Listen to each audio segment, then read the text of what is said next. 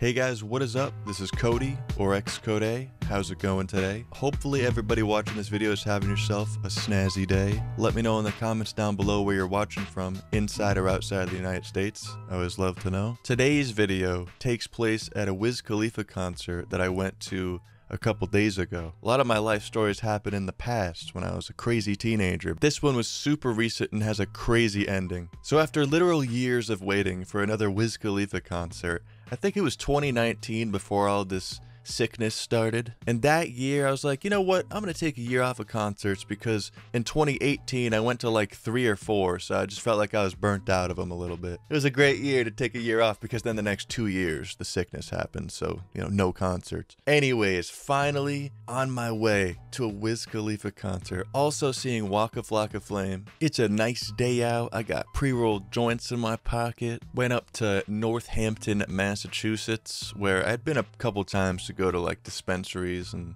get the very expensive recreational weed in Mass. It was almost nostalgic when I walked through that gate. Just the smell alone. The faint smell of a blunt with mid being smoked in the distance, mixed with the body odor of a couple hundred people. What a vibe. I swear something about those smells together just make you want to buy a beer, chicken tenders, and french fries. So the first thing I did when I got there, kind of walking around, checking everything out, there was a cool car show that I didn't know that was also there. Dude, saw a bunch of cool Supras, and one of the cool dudes there with a fucking snazzy car that I wish I was a car guy to tell you, and I wish I got a picture. What the hell's wrong with me? Anyways, he had this cool ass car. It was like on the ground. Like the suspension must have been...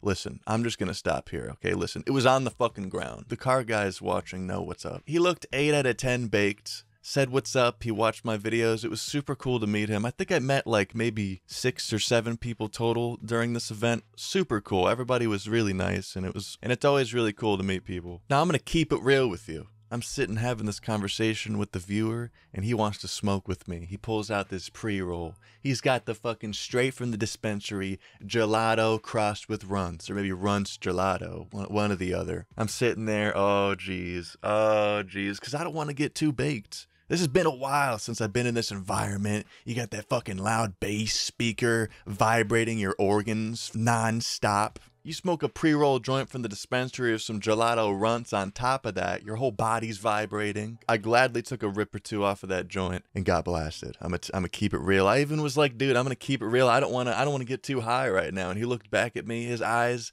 he was getting 9 out of 10 high at this point. He's like, dude, honestly, me too. That Dispo bud from Mass, it's expensive, but man, is it strong. So after that, walking around, trying to just figure out where things are. I had bought VIP tickets, and I had access to something called the Baller Tent, so I assumed there was going to be some cool stuff going on. I just could not find it for the life of me. Had to ask people, and I ended up walking up to someone, and I was like, hey, do you know where this Baller Tent is? And they're like, yeah, right next to you, man, right here.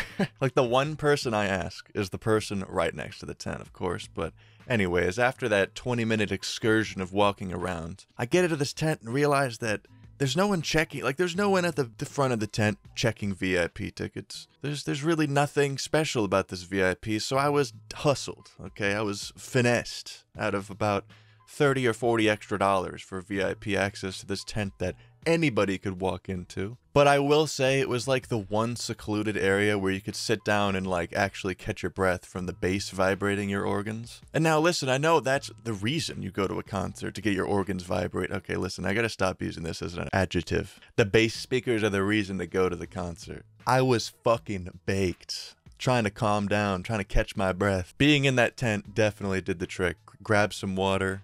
Waited in line for about 10 minutes for the water. Not bad. Can't complain about that. What I can complain is when I left the tent and tried to figure out where I could get a measly alcoholic beverage. Just a one drink, you know, one beer to get the concert vibes rolling. Just to get a little bit of that nervousness off my back, you know? The shit winds to blow them in the other direction. 'Cause I got a little bit of, you know, social anxiety. When I'm crowded in that concert scenario, everybody's jumping. And now we're talking Wiz Khalifa concert, so you know, there's just an abundance of weed smoke constantly hitting you in the face. And now that's not always a bad thing, but when you're trying to catch your breath here, so I'm looking around and I notice that there's this one giant line, the line. Like there's only one line.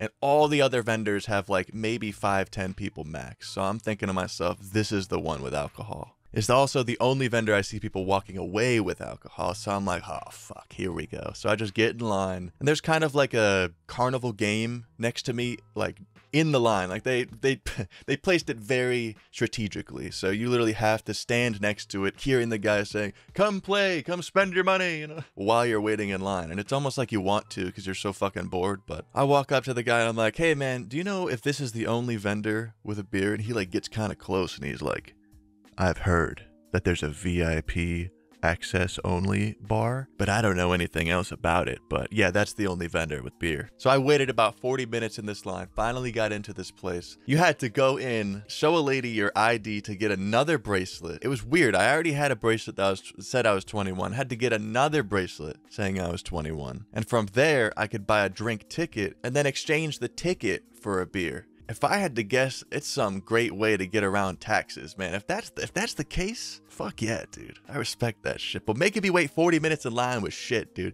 They gotta have 3 of these things set up or something, right? I finally got my $7 Corona Extra. I'm shimmying my way over to the concert area, and it was perfect timing. I have to say, the timing could not be more perfect. I stepped foot on the lawn. Also, I thought there was gonna be a VIP viewing area. Absolutely not. That was like the reason I bought VIP tickets. The moment my foot stepped on the lawn, the announcer at the concert like switched the music and was like, are you ready for Waka Flocka Flame? Like everybody went crazy. And honestly, it wasn't even that crowded. So I squeezed my way into a good viewing arrangement. Not too crazy. I wasn't trying to get anywhere near first row because it was looking chaotic already at that point. Now, Waka Flocka Flame has always been an artist that I appreciate. I know a couple songs. I like it. It's just none of them are on the playlist, all right? I've never been like a die-hard fan, but I do appreciate his music, and I know he's a fantastic artist. His concert was fucking lit. I recognized most of the songs that he played, and they were just 10 out of 10 amazing. To be honest, I think they had the speakers cranked louder for Waka Flocka Flame than Wiz Khalifa. The speakers were like MLG montage level loud. The bass was like distorted almost. It was fucking awesome. I think before he came on, they even played a couple songs by X, which was super cool because I had never heard any of X's song like in a live concert setting like that. Okay, so here's where the beginning of the foreshadowing. So there's 2 groups of people. The one to my left is like 2 or 3 girls that all showed up during this performance. And on my right were like 3 or 4 people with like fuzzy jackets, and they all looked like they were tripping on acid. And right as Waka Flocka Flame's performance ended, once again, I gotta say, it was fucking lit. At the end of his performance, the group of girls to my left pulls out this beer bong and starts chugging back this like seltzer margarita tall boy can, and immediately when I saw that going down, like they were passing it around, giving it to like other people surrounding this group, I could just tell by the way that just a look on their faces, it was going bad. It was just going south. But I just ignored it, paid attention to the concert. This was the intermission. You know, we had to wait like 25 minutes in between for Wiz Khalifa to come on. And during this in-between, other than seeing them do the beer bong, the dudes on the right are saying all these like funny things that you'd say to each other when you're tripping on acid, like, yo, everybody is love. I'm having the time of my life. And that was the funniest thing that I could hear them say is, everyone is love. Can we just pause for a moment? I just cannot imagine being in this type of like scenario, tripping on something. I don't know how people do that. I don't know why, and I will never understand how someone could even think about going to a concert while tripping. It sounds like the complete opposite of everything I'd ever want to do. I think I'd feel like that guy in the Vice documentary that they sent to Monster Jam on acid. That's exactly how I'd feel. I remember this internal panic when I looked around that now that Wiz Khalifa is up next, everybody started crowding up and just, you know, pushing each other a little bit. And it wasn't crammed whatsoever. This was like super chill. But when I looked around me, there was no exit. I could push through people and manage to get out of the crowd for sure, but just like that feeling of just being like, oh shit, there is just no way out of it. And on top of this feeling of no escape, I'm now realizing there's a situation to my left of a bunch of people doing beer bongs. Now I got this worry that I'm about to get puked on at any random point in time. That 25-30 minutes of waiting for Wiz Khalifa to come on was uncomfortable, I gotta say, to say the least. But as soon as he came on, man, was it awesome. But one thing happened before he came on. The girls didn't even make it to Wiz Khalifa because one of them turned around, had that puke face going on, had the hand over the mouth, and just ran behind me. It was clutch. It was a clutch jump back. All right, the 1-2 step. All right, I saw that come out. I was like, whoa, saw that coming from 10 minutes ago. Finessed my way out of that situation. They had a clear path to get the fuck out. All right, very clear path. I got right out of the way. So it was just the rest of the crowds in the fuzzy jacket tripping dudes remaining. Wiz Khalifa comes on, incredible, plays the classics, Weedham Boys, Taylor Gang, Mesmerized, some new songs like Iced Out Necklace that just dropped like a week ago. I gotta say, Massachusetts smoked some big ass joints. There's people walking around with like maybe 10-gram joints in the crowd, like the huge raw cones packed. There was someone with a bubble machine blowing smoke bubbles all over the crowd the whole time. And about half of Wiz Khalifa's performance, one of the dudes in the snazzy fuzzy jackets in front of us was super tall, and he like moved his way in front of me so I could like barely see. I'm kind of like looking left, looking right. That's the worst, when like someone who's 7 feet tall just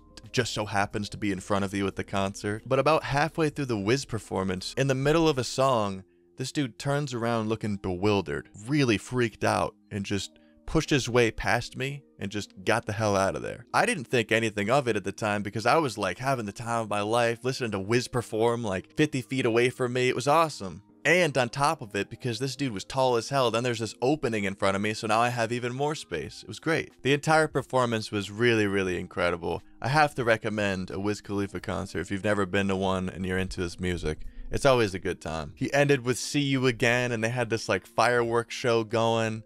It was definitely super dope. Full moon in the background too. So the concert ends, everybody disperses. Dude, the bathroom lines were fucking crazy after that. I gotta pee so fucking bad. And it's like a 45-50 minute drive home. My ride is already on the way, so I'm bugging out. I gotta find somewhere to pee. I managed to find a porta potty, which actually wasn't that bad. I don't even know if people knew about these, the secret porta potties, I guess. But as I'm walking to the porta potty, I hear screaming. Someone is screaming at the top of their lungs. It's not like someone's arguing. It's not like someone's yelling at somebody because they're mad. It's like a primal scream. What the fuck is going on? What is happening? Why are you doing this to me? It sounded like someone was being kidnapped and their legs were being broken with baseball bats. It was fucking insane. And there was this little crowd of people, and behind the crowd of people there was just probably 8 or 9 cops all surrounding this dude. There's at least 5 or 6 cops pinning him to the ground, like having trouble pinning him to the ground. The dude's flailing around like a fish out of water on the ground, screaming. His face is like beet red. His eyes are dilated as fuck. And then I realized that was one of the dudes that was right in front of me at the concert that turned around in the middle of the Wiz Khalifa song. I don't know what happened or how he got in that scenario, but he must have had every cop that was hired for this event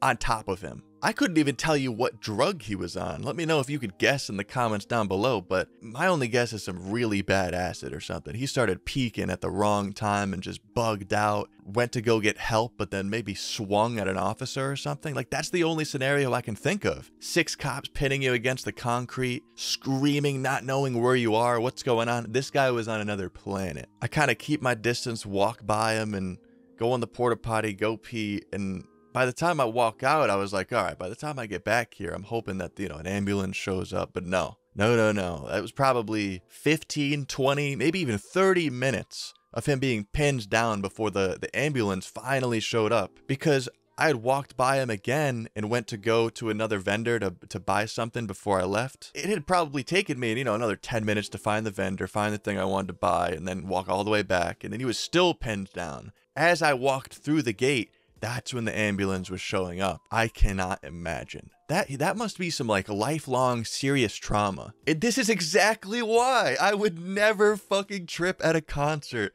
This is something that would happen to me, I swear. I would freak the fuck out and then end up pinned down by cops, sent to the hospital, then I'm gonna be tripping in a hospital setting for 12 hours, tied down to a chair probably. I cannot imagine what that guy's night was like. I feel like there's no way that something like that can't traumatize you. He was having like a psychotic episode. He had no idea where he was. He was probably blind tripping, thinking that demons were on top of him or something. The only other time I've ever seen anybody react in that manner was off of some really fucked up K2. But I didn't see him smoking anything, and he had the fuzzy jacket on with all his friends, and they all said they were tripping on something, so that's why I assume it was acid. Unless they all ate an ounce of mushrooms each or something, and he was gone. Category 11 gone. As crazy as this was for me to witness, I really do feel like this thing happens quite a lot at concerts. So let me know if you've ever witnessed something, or if something unfortunate like this has ever happened to you in the comments down below. I really enjoyed going to the Wiz Khalifa concert. It was absolutely a fantastic time, even though I kind of got scammed a little bit with the VIP tickets. Huge thank you to everybody who's supporting me on Patreon. I'll put a list of all the names on screen right now. For $1 or $2 a month, you can support the channel and get access to the secret unlisted videos that I've been making over on Patreon. Check the link in the description for more information. Your support really helps me out, and I cannot thank you guys enough. That's definitely probably my craziest concert experience I've ever had, or like something that happened at a concert. Really, because it was like the guy that was in front of me. Like, what are those chances? I will definitely be going to the future Wiz Khalifa Logic concert coming up. I hope you guys enjoyed this video. Leave a like if you did, and I hope to see you guys in the next one. Stay high, stay lifted, and stay snazzy. Follow my cat on Instagram. Peace.